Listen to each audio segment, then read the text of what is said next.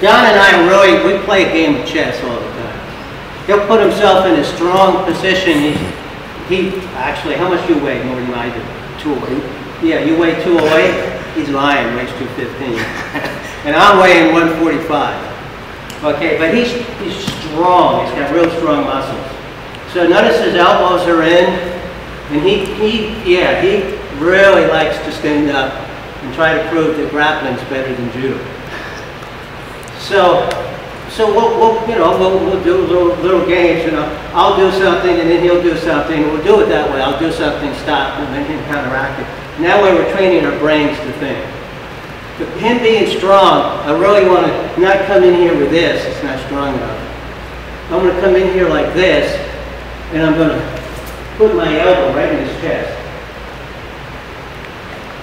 So I pulled this out of my way by using my hip to move my elbow, but I'm going to put my elbow right into his chest as I move my foot back around.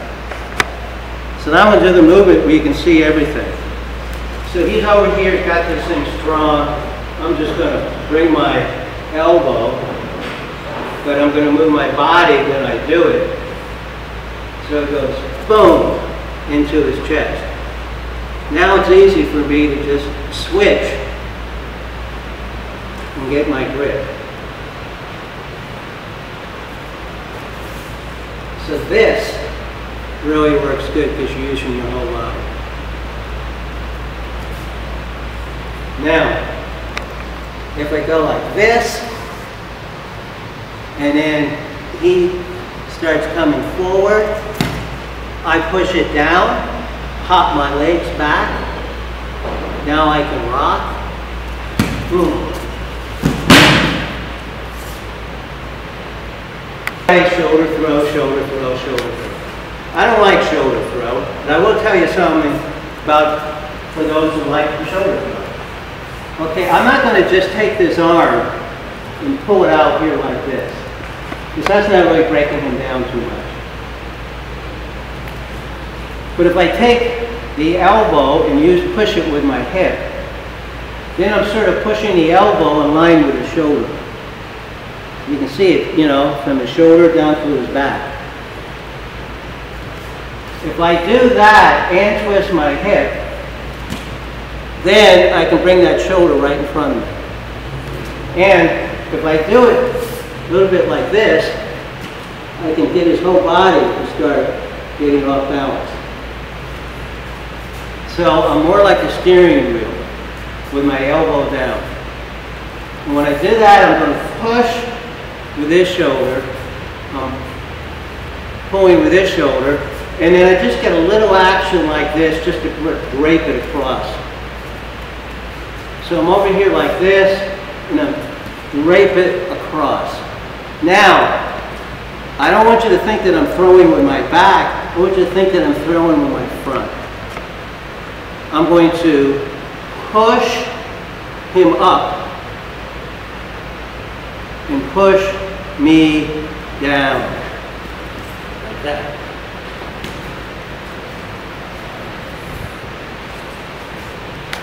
So,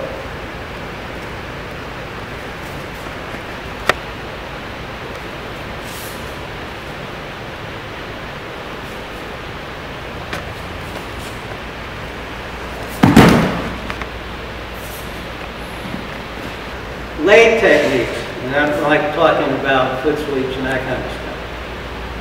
I tend to use that. I'm going to do from a little bit more of a distance, but I am going to have my elbows up here like this. I want to be in a position that I'm controlling him. In fact, as you'll notice, that if I pull up, push up with my hip, it brings his hip to me. See, like that. So you got this, like this, and see how it brings his hip right to me. So when I do leg techniques, I want to bring his hip to me.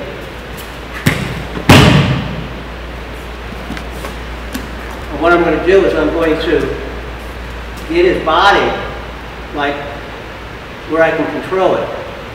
So I'm bringing him in, not pushing him away. Okay, but then when my feet come across, I transition to I do one of these type of things, and then when my feet comes across, I'm able to push. So I'm in here like this. Now I'm controlling his body. I can make that foot light because I can push his body to make it light.